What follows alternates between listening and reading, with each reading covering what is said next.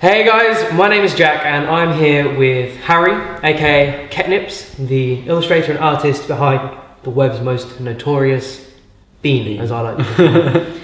We're going to ask him some of your community questions you've asked on some of our posts, and hopefully we'll get to find out some more about you. Yeah. So before we go into the community questions, I've got a few points to make. So I interviewed you last year, around June I think, and at the time you had 22,000 followers. And now you have over 300,000. Yeah. Now your viewership and audience has grown massively over the last year. I can imagine that feels pretty good. Yeah, like it's okay. Yeah, it's alright. And you've managed to travel as well. You've been to LA, New York, Mexico. You've had quite a hectic year. I've been busy. You have been busy. So we are super glad to have you here today to ask you questions. It's good to be here. Yeah. And hopefully you guys will enjoy it. So we're going to start now with community questions, and user Living the Lettuce Life has asked you, do you see the bean as just a character or an exemplification of yourself? Oh boy, okay. I think it's a little bit of both. So at times it's just my inner feelings, and then I kind of just express it through the character. But then other times I might be thinking of more like in a broad sense what people are feeling, and then trying to portray that using the bean. But it's never like one thing or the other. I mean, yeah, that's something I've noticed about the bean character. Like, you can look at the posts and you can really relate to it. Yeah. Even if it's something I've never really experienced, you can look at it and go, yeah, I can see how that, which makes them really, really good. And I think that's why your illustrations have become so kind of global and so many people understand it as well. Hopefully. I think so. I think that's why. Basti Espinoza asks, how does it feel to be someone who inspires millions of people with their illustrations? I don't know if it's millions, but pretty close. It's really it's crazy. Like, the internet is nuts. You can do, it's your wildest dreams, but like it's really cool. But even if I was only reaching 1,000, 10,000 people, as long as I was connecting with people and reaching a nice audience, then I'm good. Yeah, because I've noticed that you tend to reply to people on comments, and you're not just an illustrator putting out illustrations, but you've basically created a community. Yeah, of people who understand. It's like they're there and they're engaging. I feel obliged to talk, and it's really nice actually. It's probably the best part about it. I think it's good. User Breezy Blue Ocean asks, why doesn't Bean wear clothes most of the time? Is he always too hot?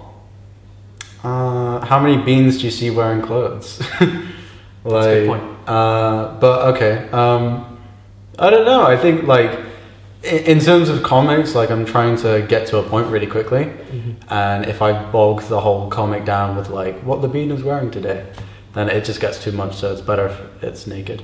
It looks pretty good naked. Yeah, I don't think it's disturbing. Hopefully not. User Melis asks, how did you come up with the bean character, and which artists were you inspired by? It kind of went a bit from everywhere. So obviously, probably a lot of people have picked up on it looking kind of like a cute lemon grab, which isn't yellow. So Adventure Time is a big influence. I really liked Over the Garden Wall, was nice. I kind of took from that. In terms of the more kind of softer style, which I'm going for now, that's what I took from. But then Regular Show was a big influence as well, and yeah, there's kind of Cartoon Network in that kind of, when I was 13, probably just had all the effect on it. Yeah. And you watch a lot of cartoons now to kind of stay up to date with?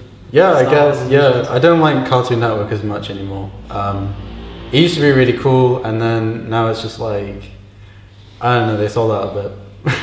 But no, I like Bob's Burgers, Rick and Morty's okay.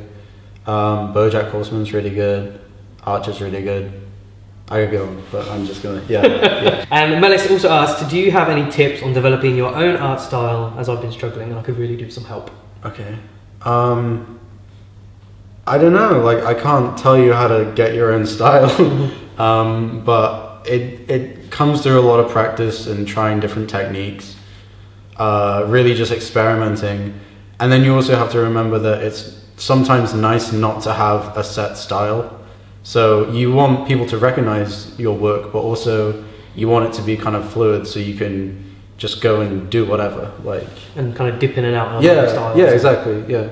Cool. And Cosmic Kazima asked, okay, this is relevant. Do you ever draw in different styles? Okay, yeah. Than the relatable bean. Yeah, I do, I guess. Yeah. Like if I'm going for a certain emotion, then I'd stay away from completely cute, or like if it's a more kind of rough kind of drawing, then I'll do it differently. But I mean, digital's really good. Like I'll tend to work within like digital for the most part, like anything in Photoshop, because I can then go back to it really easily. Yeah. Nadia12767 asked, how do you pick the colour and the style and the name of Ketnipz? He's so cute, I love everything about the character. Thank you, Nadia. I think the name kind of just, I wanted something like Ketnipz because it sounded like quite a catchy name, and it could just be applied to anything. But then I settled for Ketnipz because it was taken. I just liked it. I thought it was quite punchy. In terms of the style, that came over time, but I warmed to different colors. So I really liked the pink because it was kind of like quite neutral in a sense. And then just the whole style was just inviting, I guess. And Stashimi asks, how did you come up with the really good and catchy short phrases and captions for your drawings? I asked myself that. But they really just, I don't expect them. Like the best ones come when I'm just at a meal or something, like I'm out and about and someone will say something catchy and it kind of just clicks. For example, like when I went out for Italian food and they said, like, oh, where's my spaghetti? So then I think like, oh, they forgetting my spaghetti, and then I can do something like that. So it just comes through just chilling and not trying too hard, I guess. Yeah, I think a lot of artists they try and focus so much on getting it right. Sometimes it kind of clouds it. Yeah, sometimes it's more just, it's too forced. Yeah, it needs to be sort of candid and just, oh, that's funny. Candid. Yeah. It's the word of the day today. Ocean asked, are you still studying, or is doing comics your full-time job? I'm not studying. I'm learning a lot about everything outside of school, which they don't teach in school.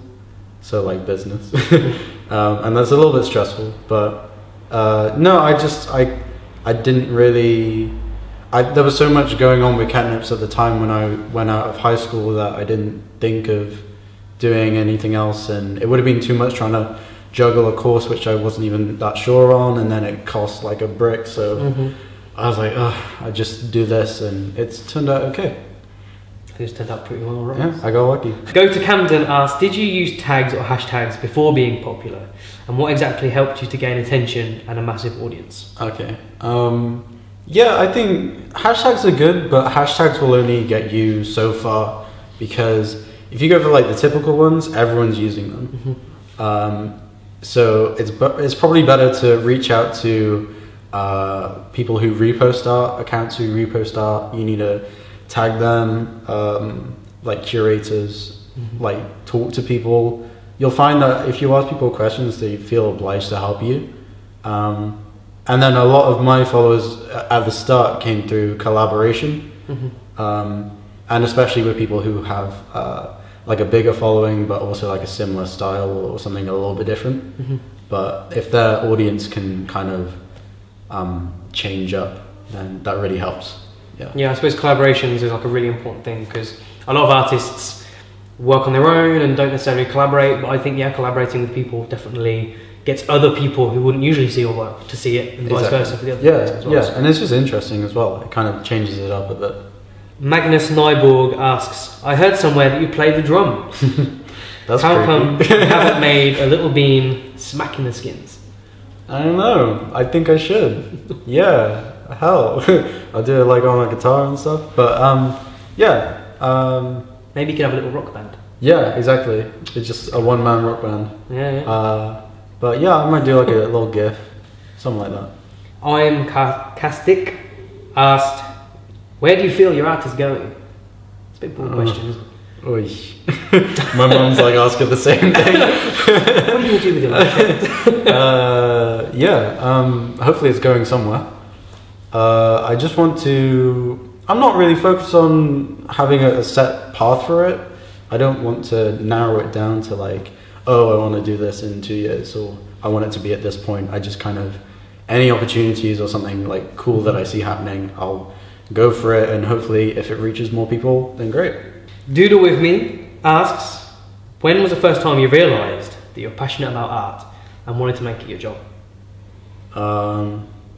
It's just always kind of been like that. Like there was never a moment where it just like clicked. It just like, art was always my escape. Mm-hmm. So I could always just go back to it if I was like stressed out, or if I wasn't getting along with the kids in school, or like if I didn't want to play sports, like I would just go and draw. And then eventually I just thought like, oh, it'd be good if I could make a job of this because I like doing this. Mm-hmm. And you shouldn't do a job which you don't like. So Defia asked, when did you decide to go professional and start selling merch? And when did you buy your first tech equipment for drawing? Okay. I bought my first tech equipment. It was like a proper one, was like the Wacom. And that was probably like 2 years ago. I'm still using it. Like, it's good, but I don't think that you need to rely on tech all the time. It helps if you know exactly what you want to do. And at the time I wanted to make work which was more consistent, so it was good. But you should just focus on the ideas behind your work as well. Mm-hmm. And then what was the other one? When did I decide to make t-shirts? Do merch and stuff, yeah. When did I want to make t-shirts? I always wanted to make t-shirts because it's like, if you can like wear your stuff, that's really cool. So I kind of did it for me at the start, and then when people were like, "Oh, that's nice," like, and there was a demand building, I went for it, and you can just start like that. I don't know, don't force it too much. Just go with it. Yeah. Isikozo asks, would you like to travel the world and turn Ketnipz into street art? I'm already doing that. Yeah, but I definitely want to do that some more. I want to do like Australia, Japan, Canada, and like Europe more. But like I'm in like such a lucky position to be able to travel with my work and reach so many different people. It was like crazy going to Mexico, doing stuff in New York and LA. Like it's nuts, and I definitely wouldn't want to like not do it if the opportunity was there. Marine K asks, how do you get in the mood for drawing? Do you listen to music, or what do you do? I kind of just like, I tell myself I have to post it this time, so I need to draw it this time. Like, so you keep quite a solid schedule then, you know when you want to post. Yeah. Okay. Yeah, you got to be strict with it. But no, it kind of it's just when I feel like it, kind of. I don't really have a ritual or anything. I just draw. Yeah. But jazz helps. Jazz. Yeah. But it is important as well not to stick too heavily to a schedule, because you are a human being, and you know sometimes it's hard to pump stuff out and pump stuff out. I mean, I haven't been drawing for the past couple of days. I'm slacking. But yeah, no, it's really useful to just chill for a bit. And OK Corin has asked, have you ever thought of giving your little bean a friend? He has friends. Well, it has friends. The bean is a bean, but yeah, no, there's the dog, there's Doggo, and then there's the other bean, which is kind of similar but with different eyes, and who isn't as interesting. But so there's that, and yeah, it has friends. Bamboo Arts asks you, do you ever plan to go to art school in the future? Right now, no. It kind of stresses me. Like I don't like school that much. But I guess art school is different. And if I wanted to learn something, like if I wanted to learn more about textiles or like modeling, then I'd want to do a course related to that. But right now I'm learning so much on the job that I just want to do this for a bit. Amy Price Illustration has asked, can you tell us about the Instagram stickers? And did they reach out to you, or did you reach out to them? I can't say anything about that. No, I can't. They hit me up in the DMs, and it was wild. But no, they were super friendly, and I was very lucky. It was so out of the blue. I just kind of, it freaked me out, but it was cool. It must be pretty bizarre, right? Seeing like thousands of people using that sticker. Yeah, but I don't think they know who I am. But it's nice anyway. Like, like Diplo, that's cool. But whatever. Just go with it. Yeah. And finally, Rekvigem asks, did you ever think so many people would find happiness and peace on a daily basis through your comics? All the love from Serbia. Oh, thank you, Serbia. I always wanted it to have a big reach, because like it's better to promote positivity in a big way, but at the same time it's like wow, I wasn't expecting that, and I'd still be doing this even if I had a way smaller following, because it's just fun. Yeah, I don't change based around the followers, I hope.